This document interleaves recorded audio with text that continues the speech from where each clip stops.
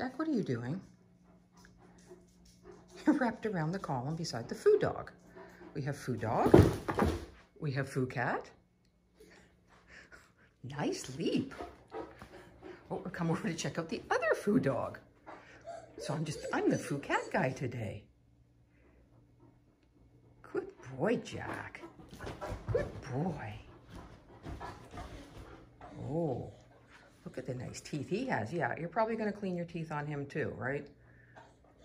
You do like to floss, Jack. That's a good Jack.